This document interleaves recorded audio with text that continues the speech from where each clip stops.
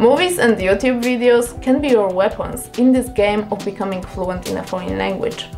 But you need to learn how to use them, because you can watch a lot of movies or YouTube videos and not learn much. I remember a time when I was watching one Turkish series and it was only available with English subtitles, so I was listening to Turkish all the time, and the only thing I learned was like "Günaydın," "Günaydın." I'm not even sure about that.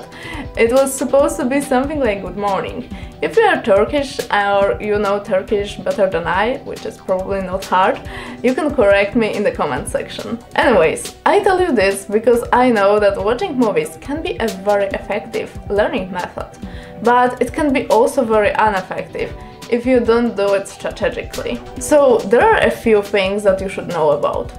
First of all, you should watch a movie with an intention to learn something.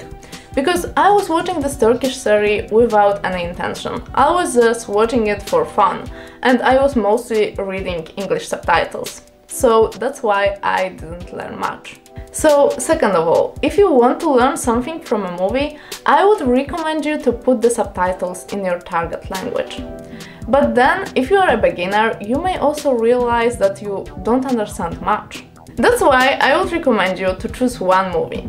Make sure that you like this movie, and then watch it several times, and every single time try to learn something new.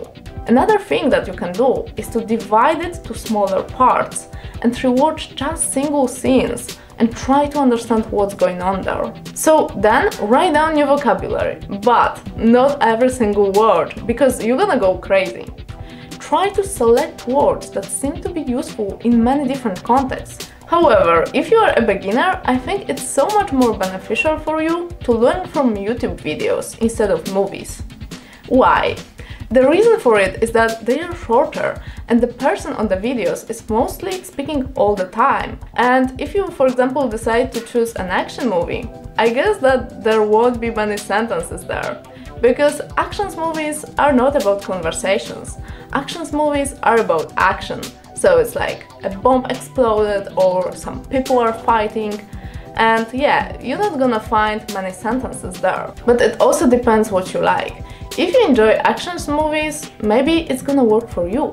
Because I think that you have to find something that you are curious about. So it can be a YouTube channel, it can be a movie, it can be something that is so interesting that you actually want to know what's going on there. And that's why you want to translate new vocabulary, and that's why you want to learn. So it motivates you to keep going. And this is a way of how you can use movies and YouTube videos as a weapon to become fluent in a foreign language. Subscribe to my channel if you liked my video, and check out the video visible on the screen. See you there!